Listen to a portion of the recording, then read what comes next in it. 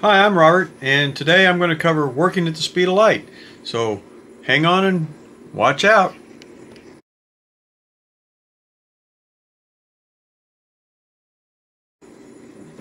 Ask a concert photographer what they think the toughest lighting condition to shoot in.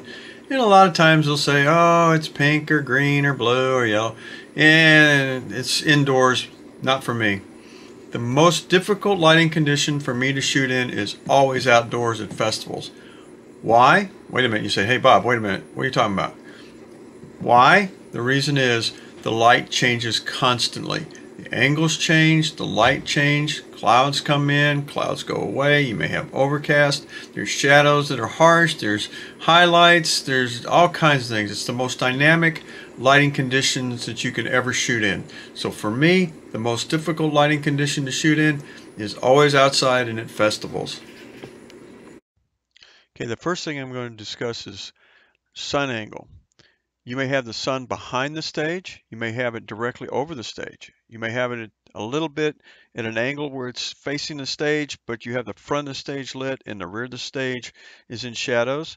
As time goes on, you may have a little more of the stage is lit up, but the drummer's in the shadows. You may have full-on shadows or full-on sun as the day goes on, and full-on sun at the perfect time of day where everybody on stage is lit up, and then even later you may have an up angle where the sunlight is on, where the stage may be on a hill, but the sunlight hits the front, the singer, the guitarist, the bass player, but the drummer may be in shadows still. In this photograph, you can see the front half of the stage is lit up, but not completely, and at the rear, the guitarist on the left is in the shadows. Part of the problem with this is the stage roof, and if you look behind, you can see the palm tree in the back is lit up. So this is where your problem resides. The key to this is to wait until both people are in the same plane of light. They're either in the shadows together or they're in the highlight bright light together. That's the answer. This is my solution shot. I took a picture of the bass player with his head up, facing into the sun, and I got most of his face lit up and properly exposed. This solves a lot of issues. You still have its eyes covered, but it looks more natural. Once again, here's the positions of the sun chart. I will show another example in just a second, but this will give you a look at where the sun's going to be in a timeline. Use the chart, keep an eye on where your light's going to be, and it'll work out better. In this photo of Big Joe Walker, you can see there's all kinds of things causing highlights and shadows all over this photograph. To some people, this might be acceptable, but there is much better than this.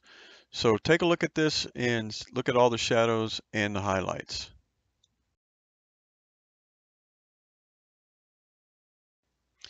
I reached in past Big Joe and I grabbed a shot of his drummer.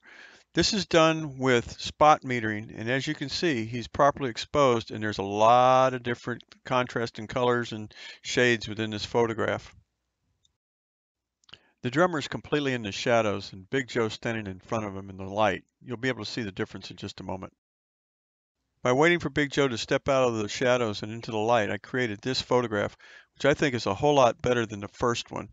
Take a look and you'll see he's evenly lit up and the harsh shadows are still there, but they're in the back. As you can see from this diagram, the sun does not always go in a straight arc.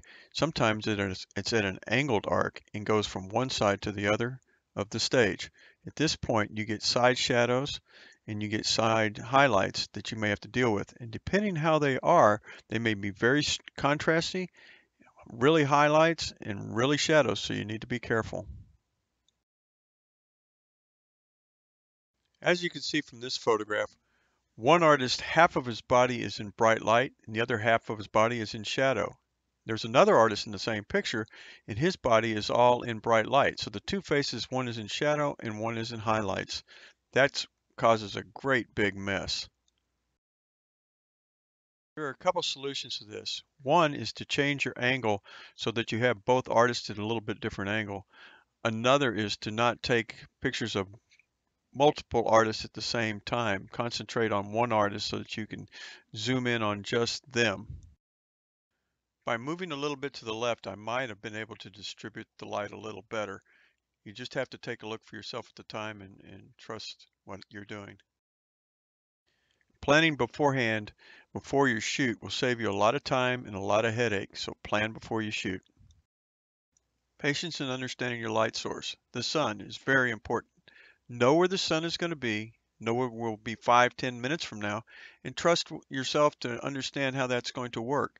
Be very careful and use your resources. Here's another example of patience in understanding your light source, the sun. Take a look at these two examples and you will see the major difference between the two. They were taken only a few minutes apart, but it made a major difference. Well, I hope you've enjoyed this video, and I hope it helps you out a lot. I'd like to give special thanks out to the Brian Shuck Band, Big Joe Walker, and 2 Tons of Steel for their pictures. All good. Thank them. And please like, subscribe, follow, do whatever you do. And if you like the video, we sure appreciate it. We enjoyed doing it, and hope you look forward to seeing more of our stuff. Thank you. Bye-bye.